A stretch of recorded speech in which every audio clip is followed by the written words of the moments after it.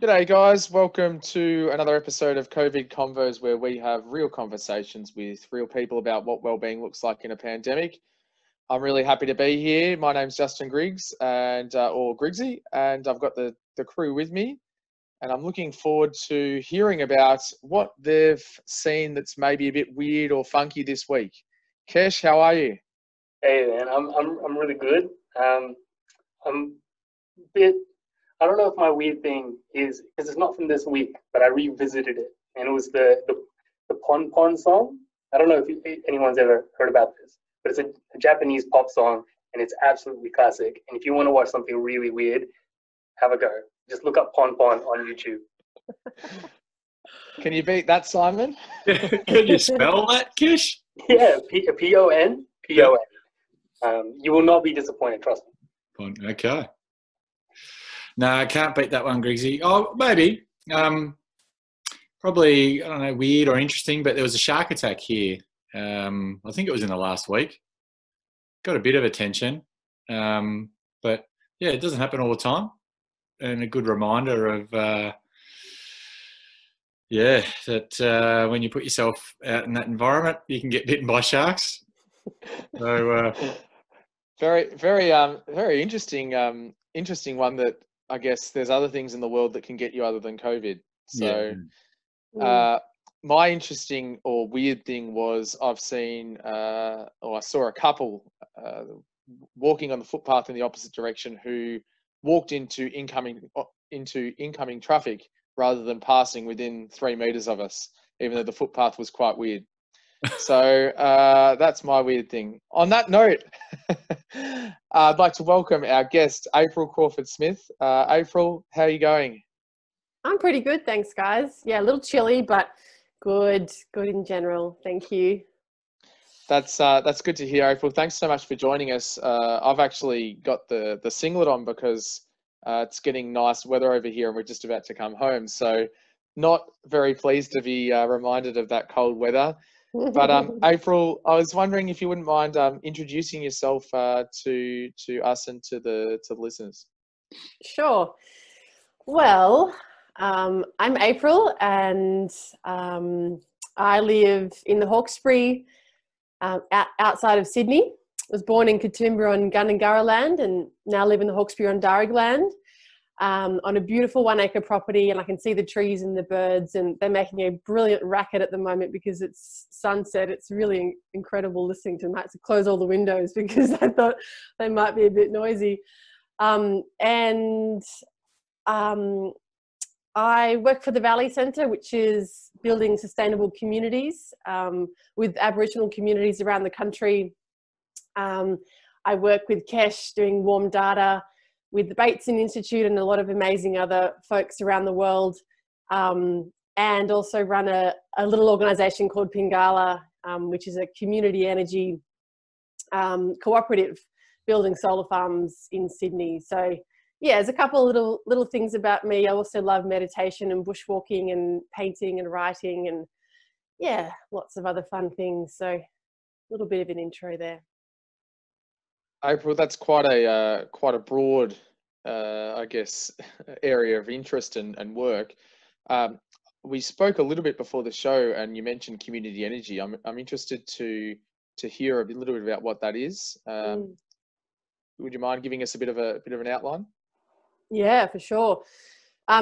So community energy is this concept that was conceived in Europe, where and America, where communities are coming together and owning and operating their own energy projects. And for a lot of European countries, it's really normal, where you'll have a run of river owned by the local people, or a solar farm that's run by a bunch of community members. And the concept started here about 7 or 8 years ago. We really didn't know in Australia what that meant. And soon after that, Pingala was formed, and Pingala means solar in Sanskrit. Well, Pingala actually is the right way to say it, but we call ourselves Pingala. And so we bring communities together and install solar on rooftops. Communities provide the capital to install the solar, and they receive a dividend from their investment. over time. But there's many, many different ways that lots of places are doing this, and it's it's a worldwide concept, and we're one of the many, many groups that are taking back a bit of control over our energy system and making it fairer and more accessible, greener, and localized. So yeah, it's a bit of a rundown. And what motivated you to get involved in this, April? Was there something, I guess, something in your own life, or was it just something you stumbled into? Yeah, it's a bit of both. I mean, I'm not one to sort of design or plan my life. I'm definitely adverse to that kind of thinking. I much prefer to go where the journey takes me.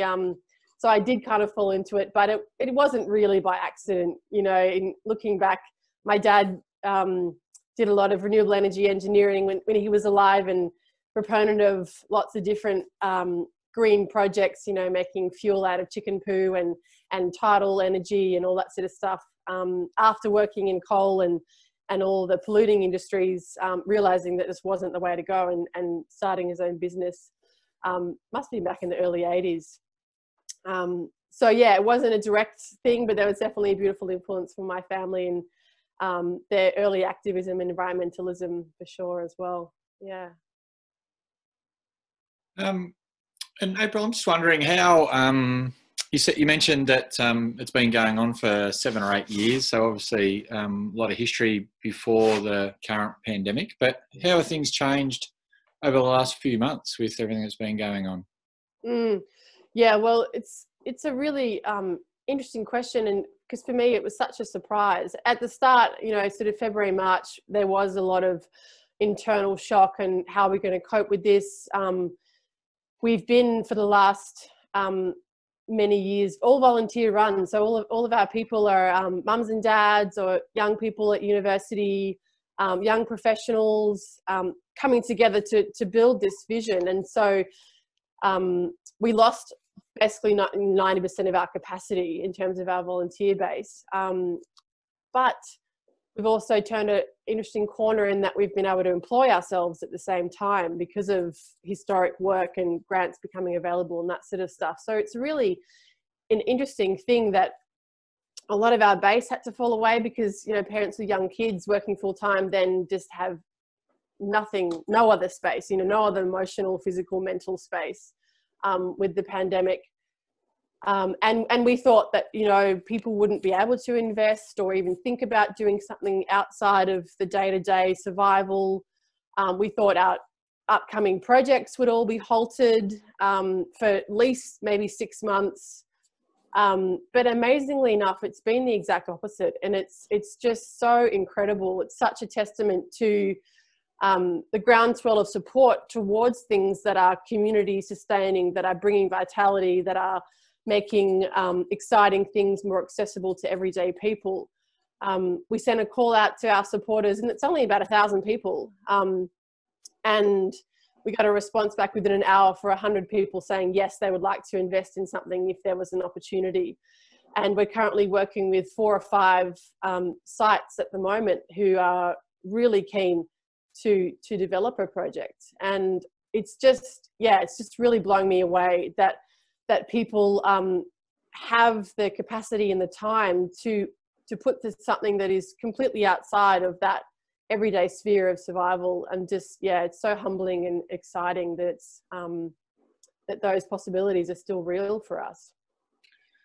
Yeah, that sounds great. And it is different to what I thought might have been the situation. I thought, you know, you could have likely said that everything's sort of gone downhill and dried up, but that's great to hear. I wonder whether, and you mentioned this when you introduced yourself about taking back a bit of control about where people get their power from. I wonder whether that's at play here as well. And we've heard about it or discussed it with other guests on the show that Right.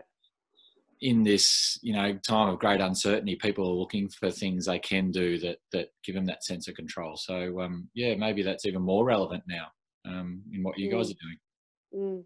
Yeah, definitely seen that in the food, growing their own food and getting, you know, having to cook everything rather than going out to restaurants and cafes because they're all closed. And yeah, I mean, it could easily be an extension of that to energy, to electricity. There always has been quite a good groundswell of support for renewable energy, and you know, people installing solar on their own homes and looking at batteries and things. But yeah, I think you're right that people are going, hang on, we can no longer be waiting for somebody else to do this, because you flick one switch and all of our support systems are gone. What do we do? And so we need to start building them for ourselves. And yeah. April, what does this look like on the ground? Because I've had no experience whatsoever in this sort of area, so I'm just interested. You know, I'm getting a bit of a picture with, you know, you're saying 1,000 people, and what does it actually look like? What sort of stuff do you guys do to I know you said like it's obviously renewable and trying to take it away from, I'm guessing, from government supplied energy. Is it just one particular sort of energy in solar, or is it more broad than that? For us, it's just solar, Griggsy, because we're in Sydney, so it's really urban. So the potential for wind or other big scale projects aren't really an option unless we went into oceanic energy, which at the moment for us is just out of scope. But certainly other groups and other companies, other community organisations are doing all sorts of different renewable energy projects. But in terms of what it looks like on the ground, so our first project was with a brewery in Newtown, and so they wanted to go solar and they're really keen to do the environmental piece, but then they heard about us through one of their beer drinkers, and they said, oh, this sounds cool, you know, we're really focused on our community and serving the people, that's their tagline. They do so many events and do heaps of free stuff, and they're just generally awesome guys. And so when they heard that their solar system could be actually invested in by their people, they just thought that was so fantastic. So we had a big party and told everyone to come, and we had Clover Moore doing a keynote and other amazing speakers, and we had about 300 people there in the brewery in Newtown, and had a beer barrel, put all the names of the people who wanted to invest in the beer barrel, and we drew them out, and those people were invited to invest the day later. And then there was a couple of weeks of capital raising. So once their name was drawn out, they are issued shares in the cooperative, and we used that money to then install the solar, which was, yeah, very quickly after that. And the site, Young Henry's, pays us a small lease payment for the use of the panels, which is the same amount as the energy generated. And we use that money to send it back to the investors, who are the people of Newtown, you know, so it's super local. We had lots of local guys doing the jobs, and yeah, amazing food cooked by people from the area, you know, it was just such a wonderful day. And we've got a beautiful video that The Guardian made of it. And yeah, I don't know. What else did you want me to say? No, that's fantastic. Thank you. I mean, it always fascinates me that, I mean, I'm over in Belgium at the moment, which has, I mean, such, compared to Australia, it's a massive difference in the sunlight that they get. It's really only a couple of months a year. So I'm always confused by why there's so many solar panels over here, and there's just I mean, in Australia, comparatively, there's just not the same sort of interest. So I don't know if you've got the answer to that, or whether it's just something that a mystery that that it's definitely I'm incapable of understanding it. So and if any other guys have any ideas, let me know. It's definitely linked to government driving it. Yeah, European governments are incredible at just driving policy. Australia is very, very behind. So a lot of the citizen base have had to stand up and do it themselves, which in a way has been really fantastic, because if it was all government led and government driven, there'll be a lot less community building and community capacity in that process. Whereas because they've taken a back seat for decades, it's meant that people have had to come together to do it themselves. And I think when considering that history, now with COVID, we're all ready, we're all here, the community is built, people are ready to come together. That thirst and that desire for connection, even though it's mostly online, is still, it's so critical. And without that years and years of building that community, I don't know how we would respond. You know, how would we support each other if that community infrastructure, in terms of the connections, wasn't there? So it's kind of an amazing, result, considering.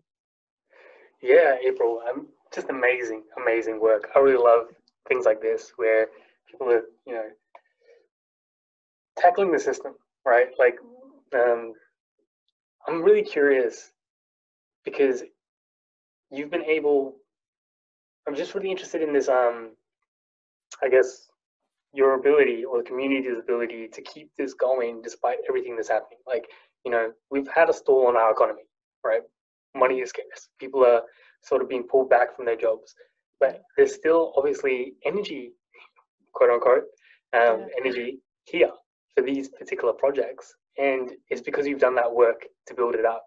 And I'm really curious, what do you think have been the success ingredients in making this happen? Like in getting it to this point, and you know, what are people getting out of it from your side that you see? Is it just about the energy? Is it just about taking back that power, or is there more to it? Yeah, it's a great question, Kesh. I think a big part of it is that control, as Simon was saying earlier. The energy system in Australia is monopolised by a couple of big companies and by a government network operator. In terms of retailing, and then when you look at big solar and big wind, it's all big companies as well. And so who are the people behind those projects? Who are the people that are actually on the ground, you know, putting the solar panels and the stakes in the ground? And so community energy makes those things visible, and instead of shareholders in a distant country or a distant part of the world receiving those returns each year, as in the conventional stock market, the dividends are coming straight back to the community where the solar is being installed or the wind project is being installed. So my one of my co-founders, Tom, talks about this thing called the leaky bucket syndrome, where you have a bucket of water and you've got holes in the bottom, and all the parts are leaking in terms of jobs, leaking in terms of money. I mean, the amount of money we pay to retailers as homes, as businesses, and who are those retailers? These giant companies. That market is becoming a lot more, a lot less oligopoly and more like, you know, much more companies coming into the scene, but still it's highly controlled. And so taking back that power is incredible in a tangible sense, but then also in how you feel. You know, interviewing people about this when they get to buy a share, and by the way, our share packets are $250. So it's the smallest amount of a community investment in Australia. We've made it really, really accessible. So young families or students or people with a tiny bit of extra cash, including myself, I can't put in a lot of money, making it accessible for them. Hearing how excited they are, how they feel like they're a part of something bigger that they can't do themselves. So a lot of people rent in Sydney. I mean, it's like anywhere else in major cities. You're not living in your own home necessarily, or you're living in an apartment building that's controlled by strata. So how do you do your own solar? How do you get amongst it? And Australia is really is moving forward, despite what I said about government not driving it. We are going far. We have the highest solar home ownership per capita in anywhere in the world. So there are some really, really good success stories. But those people who can't do it, how do they get involved? How do they get amongst this? How do they benefit from it? How do they see it happen?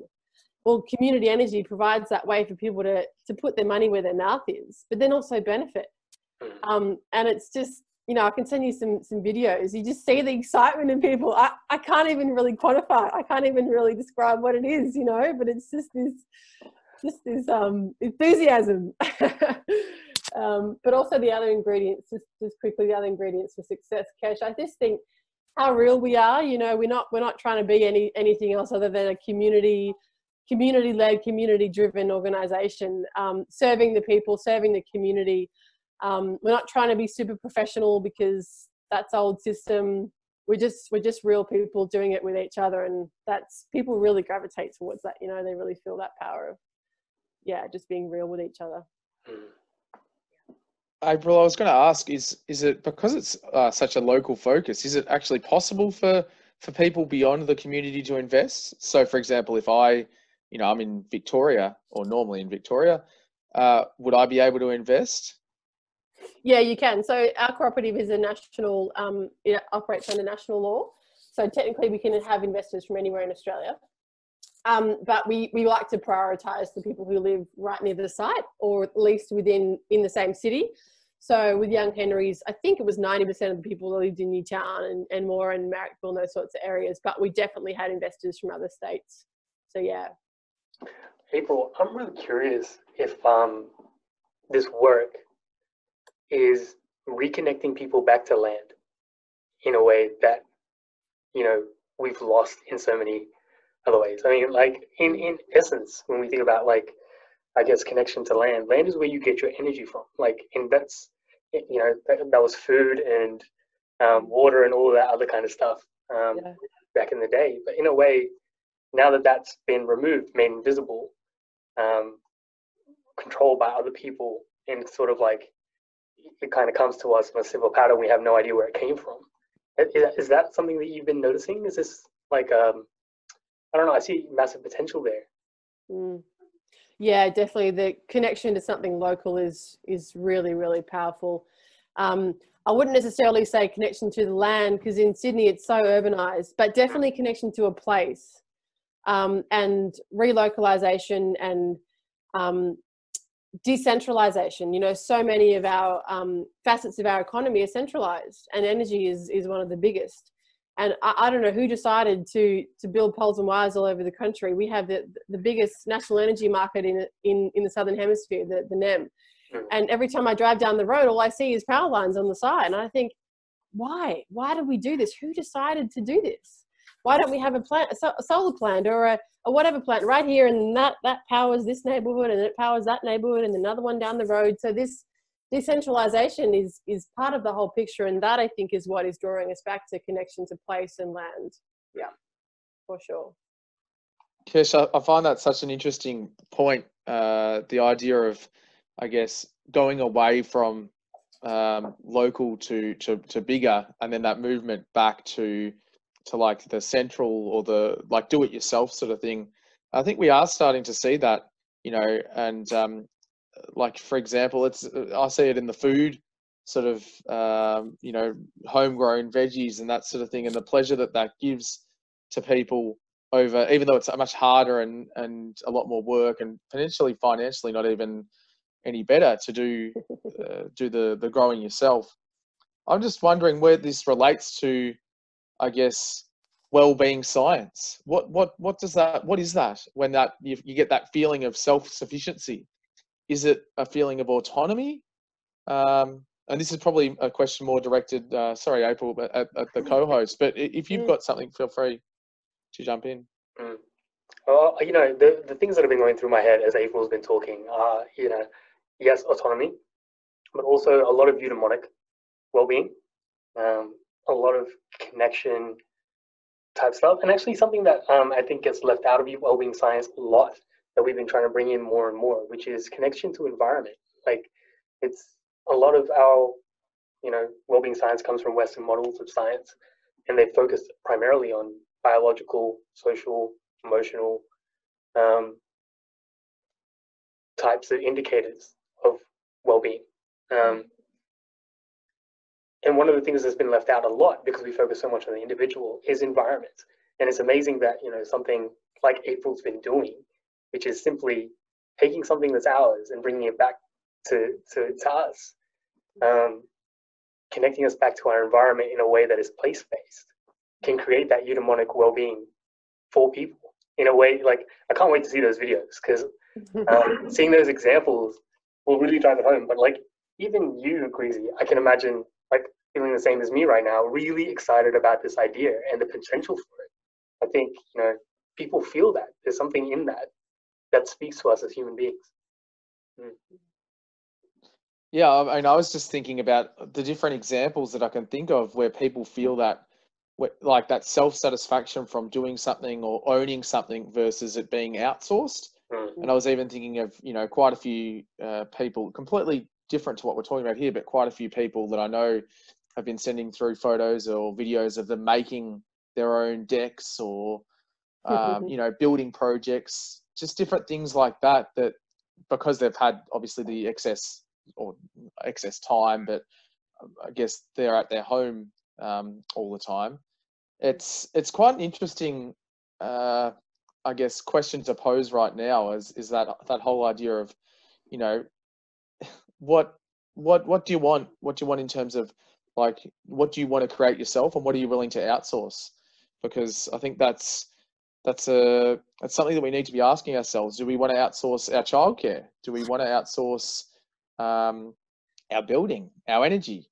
And I think that's probably a question that we've just slowly, it's seeped into things being outsourced over time.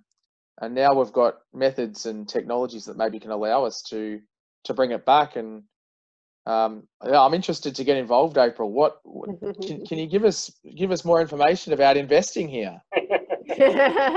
Yeah, for sure. I mean, I can't tell you exactly which project, but we've got one opening really soon, actually, which is amazing, and then probably a few more after that.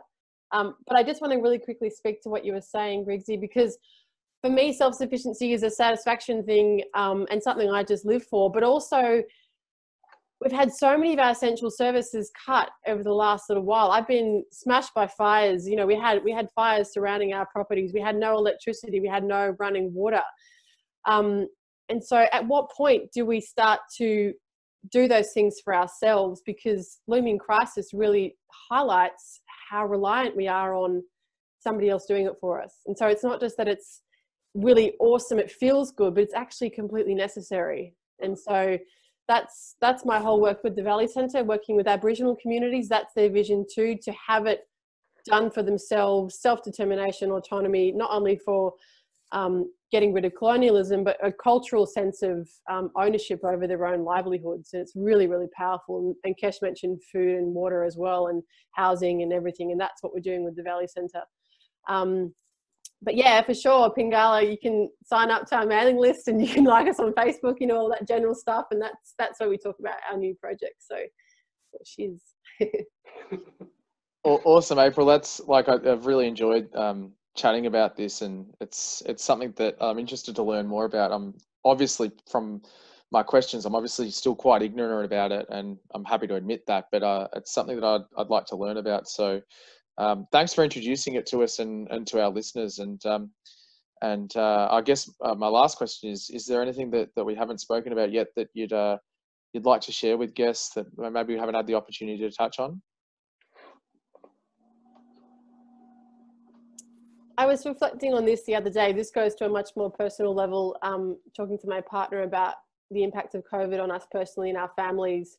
And the thing that I've noticed is that people who are finding things a little bit easier are those with a daily practice, whether it be exercise or meditation or mindfulness, something that gives them that sense of stepping back from the intensity of the pandemic and gives their body some time to chill and regenerate. That's the one thing that I've seen, and it's just an amazing contrast. And so I'd encourage anybody to have a look at those things. I know we haven't talked about that at all, but it just is so much in my heart, you know, going out to people who there's a lot of suffering, and it causes me a lot of pain, not only in my close networks, but in friends and other family of their friends and all that sort of stuff. So yeah, just speaking to that really close, just a little bit at the end. Thanks. Well, thanks so much, April. It's been great to reflect on self-sufficiency. I guess I've really struggled to actually explain what my thoughts are and even ask questions here. So, but it's been a pleasure to have you on the show. I'm just aware that I seem to be dropping out occasionally, so I'm hoping that my voice is coming across okay to you guys. But I just wanted to make sure you heard me, April. Thank you so much for joining us, and we wish you and your family all the best throughout this interesting time in our planet's evolution. Thanks, guys. Well, thank you so much to everyone for joining us. We really appreciate you tuning in. And as usual, we request that if you're interested, you like, share, and subscribe. And in the meantime, stay healthy, world.